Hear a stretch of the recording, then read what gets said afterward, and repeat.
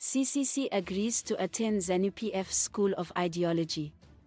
The government has introduced a heritage-based training program for mayors, chairpersons, and councillors in local authorities, which will incorporate the Zanu-PF's Herbert Chitepo School of Ideology manuals and modules.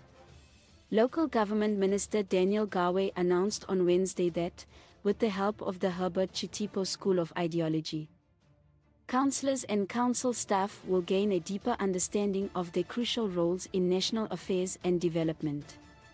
Local authorities operate with a degree of autonomy in managing council affairs, allowing them to create policies, leverage local resources, and grow their economies, Garwe stated. For these reasons, among others, it is essential for local authorities to align with central government in terms of policy, procedure, and action. Garwe emphasized the importance of unity among policymakers and council staff, despite the political differences that may exist. He noted that a lack of understanding of the nation's history, identity, and political system has sometimes hindered meaningful dialogue and initiatives within the local government sector.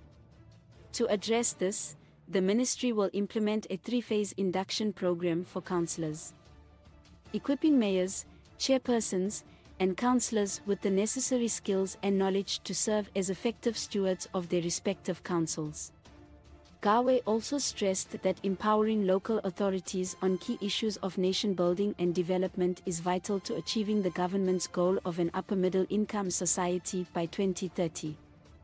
Regarding the inclusion of the Herbert Chitepo School of Ideology in the training materials for local councils, Garwe explained, it is crucial to recognize that we draw inspiration from initiatives in countries such as China, the United States, Russia, Singapore, and Japan, where patriotic education campaigns have been launched to foster love for the nation and uphold moral values.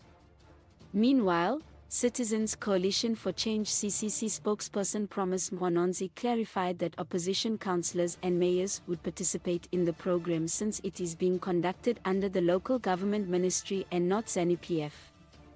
The CCC had previously considered boycotting the ideology training. If it is a ministerial program, the CCC cannot prevent its members from attending.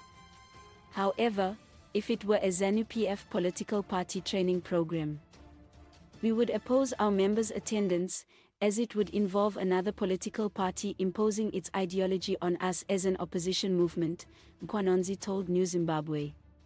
Please like, comment, share and follow this channel for more information or updates on news and entertainment.